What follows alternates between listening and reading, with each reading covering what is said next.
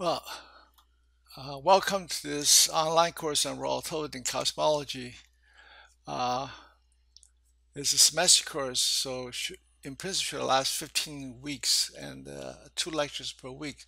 So there are 30 lectures. And uh, you may be concerned taking a math-heavy course online, uh, but uh, there are, of course, advantages for an online course. You can study at your convenience. You can 3 o'clock in the morning if you feel like to listen to the lecture, you can do it. Uh, but also online, actually, also because all the visual effects you can do and all the reference you can easily cite online. So, for example, I always thought it's hard to talk the equations, but actually online you can copy and paste, so you can always move the related equation on the same place, make it discussion much easier. So I hope if I don't go too fast, you will find this online presentation very useful. And also, this online course has a special feature that is closely related to the textbook. So you can separate each other by reading the book and the online presentation. And so that should make it a little bit easier too. Uh, and by the way, each lectures are typically divided into 3 segments, and each segment will not last more than 15-20 minutes. So I think that should also make it a little bit easier.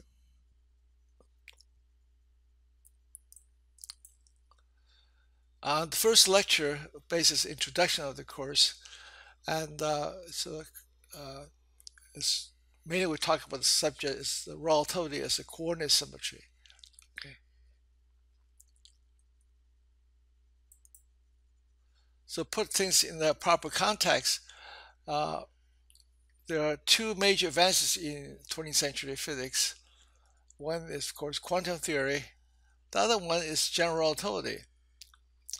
Uh, Quantum theory, and especially quantum field theory, in the form of standard model particle physics, can describe strong, weak electromagnetic interactions, 3 of the 4 basic forces in nature, very well.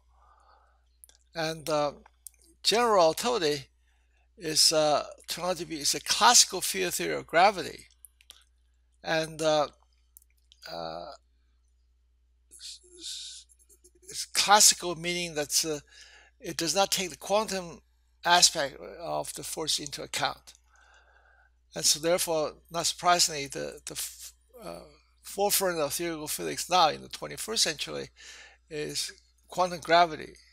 Like superstring theory is an example of a candidate theory of such a uh, uh, such a theory. And from all point we know, such theory tends to be very rich in structure, can not only accommodate gravitation, can also describe strong weak electromagnetic as well. So these theories are sometimes called the theory of everything. And of course, we really do not have such a theory yet. It's just only the most attempt. And this course, of course, we are only talking about general relativity, the classical field theory. Okay. Now, GR has a reputation for being mathematically very difficult, but I would like to hopefully this course will demonstrate that if we take a so-called physics first approach, really not necessarily that difficult. You introduce math gradually, only when it's well motivated by physics, and uh, this way, uh, balanced presentation theory and experiment will make the subject much easier, because sometimes traditional GR courses you spend 80-90% of the time first just running geometry, and physics, you may wonder where does physics, where do I uh, but they say we can actually restructure in such a way it make presentation much easier to understand. Also, GR is the theory of gravity. Of course, means Einstein theory supersedes Newton theory. And GR is really our best theory of gravity now, and it's key to our understanding of cosmos on the grandest scale. This year, 2015, is also happened to be the 100-year anniversary of when Einstein first succeeded formulating the GR theory, which we can date very precisely in November 1915. So there's all kinds of celebrations and meetings. This Science magazine cover is a special issue of GR at 100.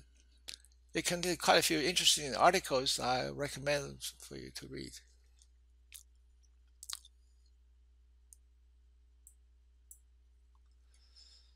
So, Einstein theory is supposed to super Newton theory. In what sense? It's an extension of Newton theory. GR can describe, not surprisingly, relativistic particles. By relative means particle can move close to the speed of light. But also, GR is a theory of gravity. The gravitational fields can be much stronger than Newton theory, and can have time dependence. It was Newton theory for gravitation that's weak and static. In fact, in a cosmic neighborhood, for example, the solar system, the GR effects are very tiny. So therefore, you need special circumstances. You can do a very precise experiment to detect its effect. And only when you talk about black holes in cosmology, there you can routinely need the full power and I would say glory of GR. So now if the GR effects are so tiny in our cosmic neighborhood, how do we go about to discover GR equations? And you cannot deduce the theory through many experimental observations like the case of electricity and magnetism. And how does Einstein do it? How did he discover the GR equations without all the experimental observations? Basically, Einstein used what's called the symmetry principle as a guide to new physics. Okay. The symmetry principle can restrict the type of equation you can allow to have, and then if you reduce Newton theory in the appropriate limit, turns out there are not many possibilities, and this way Einstein arrived at his GR theory of gravity. And we'll see relativity is a form of symmetry, in particular the coordinate symmetry.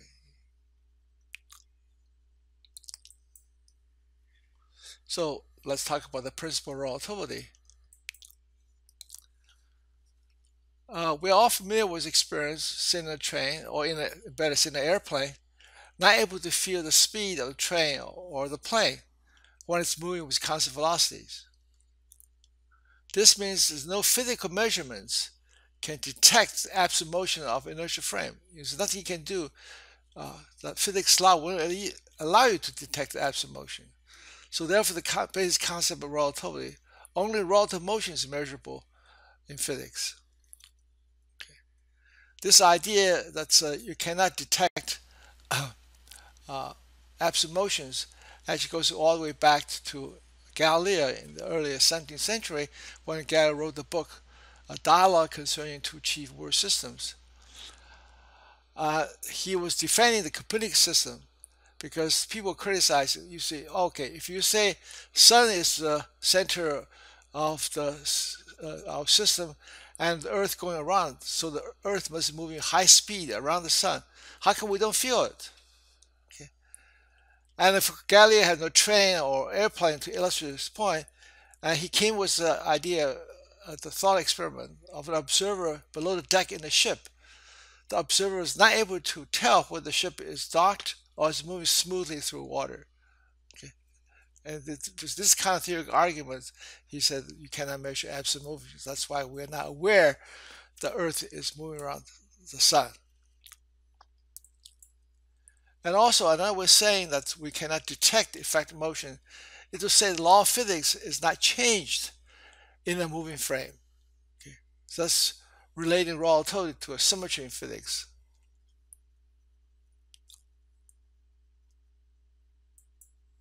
So what is symmetry in physics? By symmetry in physics, we mean we have the same physics after some changes.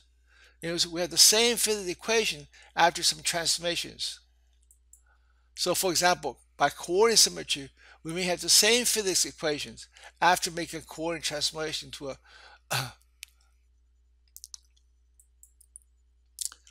a bi-coordinate system. We mean the same as frame of reference or reference frame, or by observer. They're all the same thing, different ways of saying the same thing. And so in this way, we can distinguish between special relativity and general relativity. By special relativity, we mean that we have the same physics in all inertia frame of reference. And general relativity is the same, and we say we have the same physics in all reference frames, including inertia and accelerated frames. Okay. So in other words, special relativity is special because we still restrict the reference frame to inertia frames, not all frames, but to inertia frame alone. So the question is, what are the inertia frames?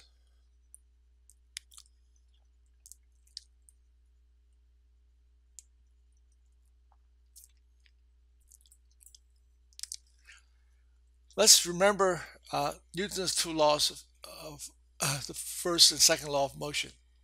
Okay. Which first law says in an inertia frame of reference, a particle, if not acted on by other objects, will continue its motion with constant velocity, include a state of rest. In which if you don't do anything, it will stay put.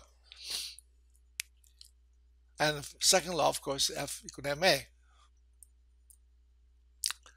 Now, why are these two laws of motion so important? Well, I can answer that by remembering the goals of physics is to have the simplest description of nature. Meaning we want a set of physics equations that can describe the widest amount of phenomena. Yeah. We have the same physics equation to describe an apple falling on Newton's head. The same equation describes moon going around the Earth. The same equation describes the Earth going around the sun. We don't need separate equations, separate laws for them. They all have the same equation. So that's an example of simple description of nature. And so therefore, in order to have simple description, we need the right kind of concept to do it. Okay.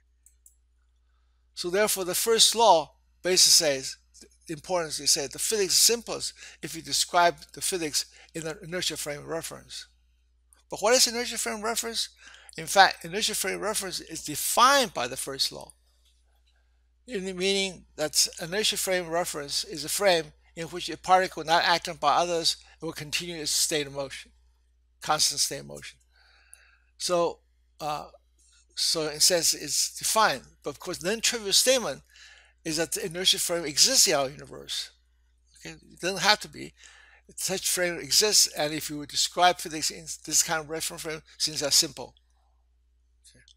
In practice, of course, frame reference are frames with constant velocity with respect to fixed stars or distant galaxies.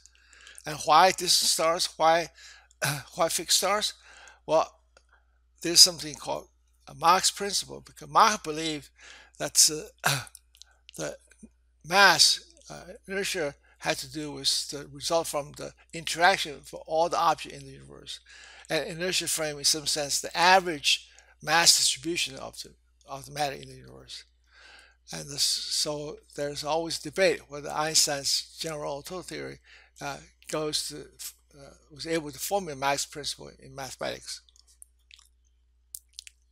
Now, F equal to ma can also be regarded as definition. Its definition of force as the product of mass times acceleration. And so therefore the important second law is saying that the physics is simplest, the motion is simplest if the description concentrates on this product of mass times acceleration. Okay. Like in other situations, force may not be the most useful concept. In quantum mechanics, we prefer to use Hamiltonian. By the way, the mass appears F equal to ma is another name for inertia. This inertia mass, because it's a resistance to all forces. And it's somewhat related but different from the inertia frame. Now the question is, how are the inertia frames related to each other? Okay, because remember we said that relativity is coordinate symmetry, the same physics under a transformation spectral relativity among inertial frames. So we need to make this transformation. So we need to know the relation between inertial frames. So this end the first part of the first lecture.